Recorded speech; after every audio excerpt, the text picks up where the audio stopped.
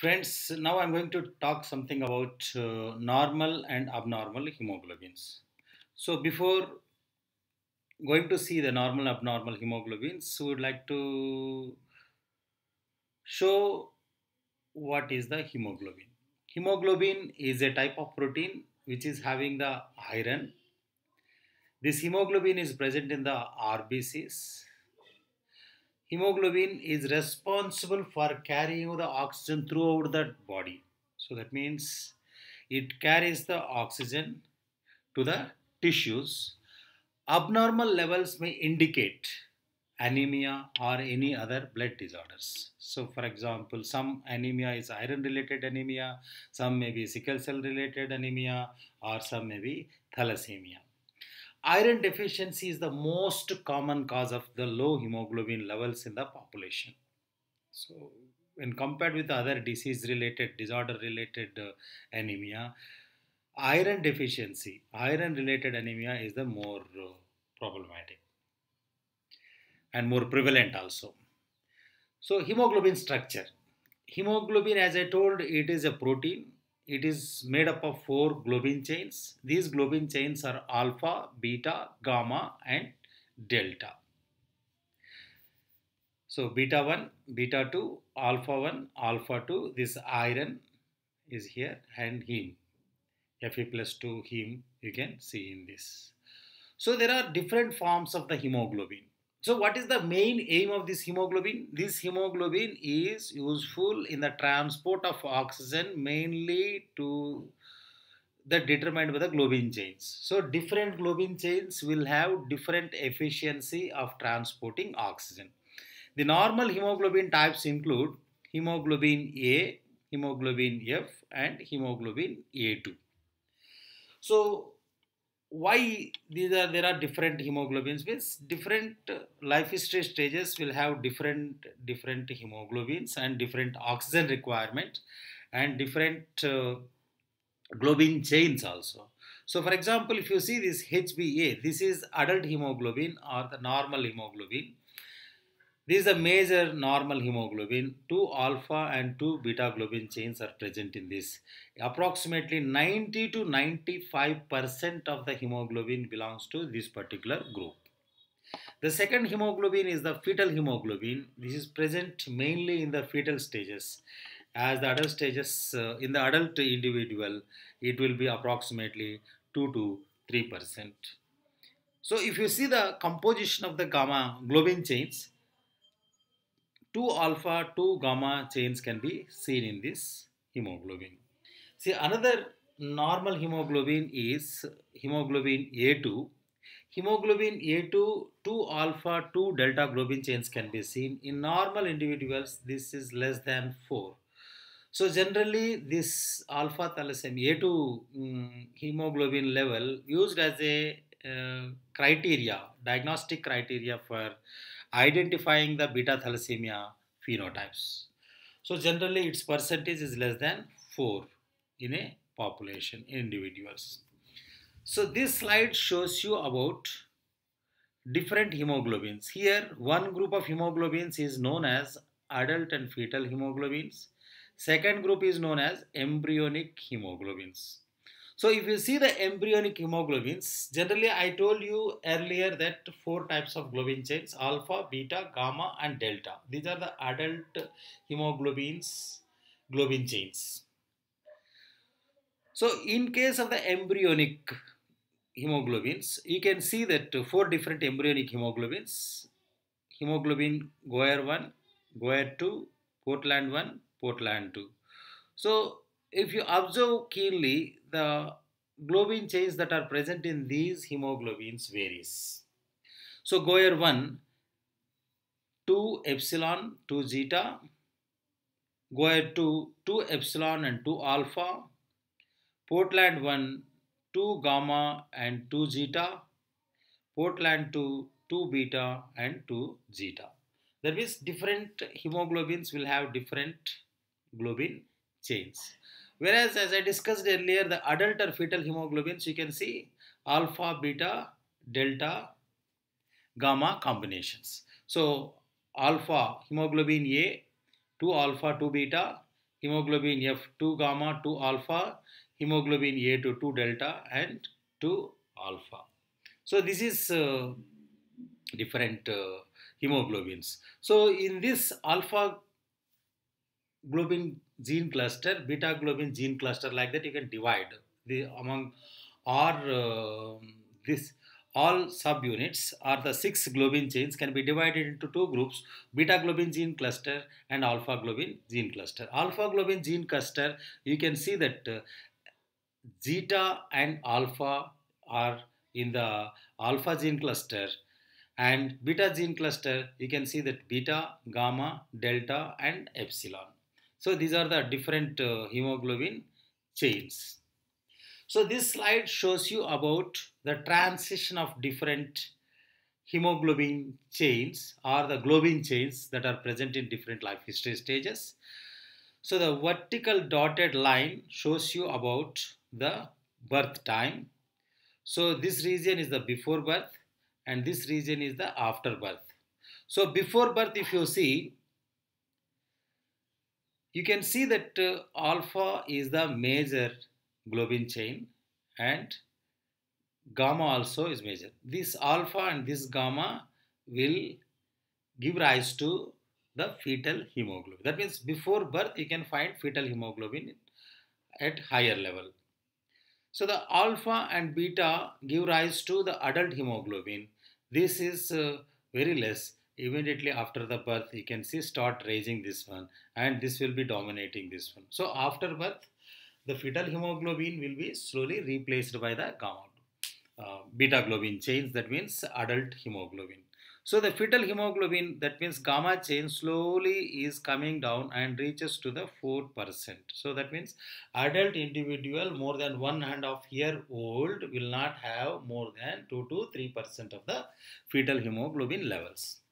So if you see the embryonic stages, as I told you that Goer 1, Goer 2, Portland 1, Portland 2, these are all in combination with alpha and beta chains, epsilon and zeta chains will form the Goer 1, Goer 2, Portland 1 and Portland 2. So these will disappear and then fetal will be dominating. After the birth, you can see that adult will be dominating. So if you see the synthesis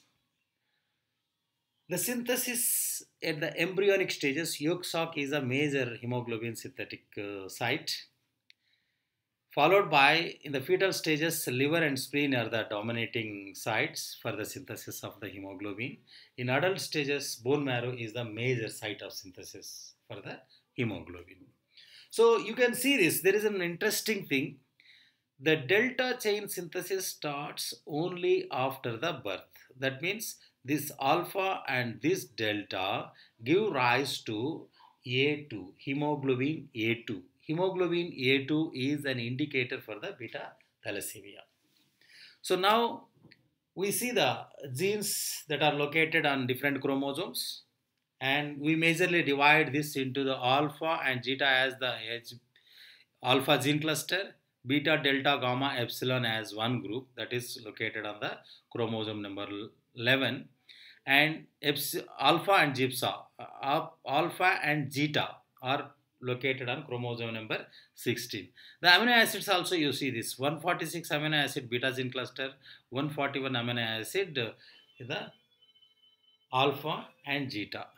So as I told you earlier, the previous graph, it shows that alpha is present in the fetal and adult stages. Zeta is also present in the early embryonic and yolk sac. Epsilon is present only in the embryonic yolk sac. So now we see that one by one normal hemoglobins. Hemoglobin A contains 2 alpha and 2 beta protein chains. 95 to 98% of the hemoglobin is found in adults is this type of hemoglobin. So adult hemoglobin is the major dominating hemoglobin. Next one is the hemoglobin A2. As I told you earlier, hemoglobin A2 is synthesized only after the birth.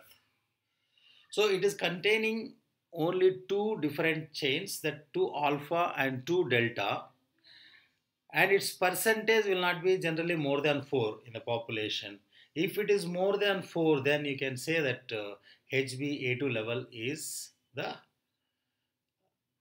more than 4, then indicates the beta thalassemia carrier kind of phenotypes. So it is synthesized after birth, but what is its level is very less, and what for it is synthesized, its biological importance is not known. However, A2 levels can be used to determine or to diagnose the beta thalassemia carrier like phenotypes. So hemoglobin F, this is called as F indicates the fetal. Hemoglobin S has two alpha and two gamma chains. Two alpha and two gamma chains. It is mainly produced by the fetus during the pregnancy. That means during fetus stage it is produced, and before birth this is the one of the dominating or the major hemoglobins that are present in the body. Its production falls after the birth and reaches 1 to 2% in adults by the age of 1 to 2 years. By the time they reach this one. That means you can see that two different switches. One is embryonic to the fetal, fetal to the adult. Two different clear-cut switches can be seen in the hemoglobin synthesis. So this slide shows you about abnormal hemoglobin variants: hemoglobin S, hemoglobin C, hemoglobin E, and hemoglobin O. So that means till now we have discussed the three normal hemoglobins: hemoglobin A, hemoglobin A2, and hemoglobin F. Here hemoglobin S means sickle hemoglobin, is a beta chain and 6th amino acid. HBC, it is present only in the African region. It is also occurring at 6th codon of the beta globin HBB gene. And you can see the difference between sickle and HBS. Sickle, there is a middle nucleotide changed A to T, and whereas this HBC disease is caused by the change of the first nucleotide G to A. GAG is changed to AAG. It is a small fraction of the African populations having this particular mutation. This also will give the sickling positive if you do the sickle cell disease. There is another mutation, HBE. This occurs at the 26th amino acid of the beta globin gene. So this occurs because of the GAG is changed to GAAG at 26th amino acid. Lysine, glutamate to lysine, GAG to AAG, this is the mainly occurring. HBO Arab. So that means some of the hemoglobin variants that are caused by the mutations are arranged in some particular population, or otherwise it is restricted to particular population, or it has been first identified in that population. That's why they are named after that particular region. Like that HBO Arab, you can see this. This is the mutation at 121 codon amino acid of the HBB gene, glutamate to lysine, GAA is changed to triple A. That means first nucleotide is changed G to A. So here the red letter shows the mutations, different mutations that are occurring in the this one. So because of the mutation at nucleotide level, change at the nucleotide level, you can see the change in the RNA, mRNA, and it will be translated further into the protein level. You can see the amino acid sequence of beta globin chain. So the other hemoglobin variants, so these are all named after different places where it has been identified, it has been prevalent in that particular region. HBS, this is the normal sickle mutation, that is a glutamate to valine. HBC, Harlem, it is present in the Africa, 73. This is the other one, 73 amino acid aspergine into this one, and different places it has been identified. It has been. So this picture shows you about the prevalence of presence of different hemoglobin variants in different regions.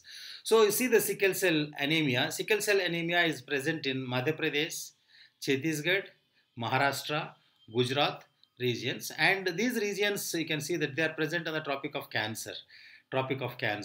And in the major part of the Africa you can see the sickle cell disease, and this particular black patch is the HBC disease, And you can see that HBD is located only in the Punjab region. That's why it is called as HBD Punjab. And HB is present in the Northeast region and Southeast Asian countries. That means here the Bengal, Bangladesh and Sumatra, Malaya, Java regions you can find this particular hemoglobin. So this is the HBE. These are the different HBE. So thalassemia is almost spread throughout the region. So you can find thalassemia is another kind of disease where the hemoglobin synthesis is hampered. So the synthesis of the hemoglobin itself is that is a synthetic change. So HbC or HbD, HbE or HbS, these are all structural changes, changes because of the mutation or change in the amino acid. So now we see that few abnormal hemoglobins such as HbD, HbE, like that. HbD is caused by the substitution of glutamate for the glutamic acid at 121 position of the beta globin chain. So 121 position, substitution of glutamine for the glutamic acid. So several variants of HbD are identified in different places. They are indicated by suffixing the region. So for instance, HbD Punjab. HbD Punjab, it is identified in Punjab, that's why it is called as Punjab. HbD on electrophoresis moves along with the HbS. That's why that HbD and HbS is present in a single region. Differentiating is very difficult. Again, you have to go for the HPLC or otherwise more advanced technique to diagnose the same. Generally, in Chhattisgarh, we may not find the HbD. Maharashtra, you may not find it. HbD is located in the Punjab region and sickle cell is located on the Tropic of Cancer. Some parts of the Madhya Pradesh, Maharashtra, Gujarat, Tamil Nadu, some of the tribes and Attapadi region of the Kerala. You can find this. So it is not a problem for us because of the D. So HB is characterized by the replacement of glutamate by lysine at 26th position of beta globin chain. Most common abnormal hemoglobin after HbS. So HbS is the major. After HbS it is the major one. And most common abnormal hemoglobin of Southeast Asian region and also in the West Bengal region. HbE in either homozygous condition or in the heterozygous condition, there will not be showing any clinical manifestation. So now in coming to the hemoglobin S, hemoglobin 2 normal alpha globin chains, 2 abnormal beta globin chains will be there. If one abnormal globin chain is there, that is called as trait or carrier. If 2 abnormal hemoglobin chains are there, that means 6th amino acid or the 6th codon, you can find 2 copies are defective, then you can say that the sickle cell anemia or sickle cell disease. So this picture shows you about GAG. GAG is the codon at the 6th amino acid, 6th codon. In this, the middle nucleotide A is changed to T. That's why it changes the amino acid glutamate from the valine. So in the normal codon codes for the glutamate, glutamate is the negatively charged, highly negatively charged. Whereas the valine is less negatively charged, you can say that almost non-polar amino acid. So because of this change in glutamate to valine, the entire property of the hemoglobin is changed. So the normal hemoglobin will be highly negatively charged, whereas the valine containing hemoglobin is less negatively charged. Because of the changes in the charge, you can use this particular principle in designing some of the diagnostic tests for this sickle cell hemoglobin. Thank you very much. Please share if you like this particular lecture. Thank you.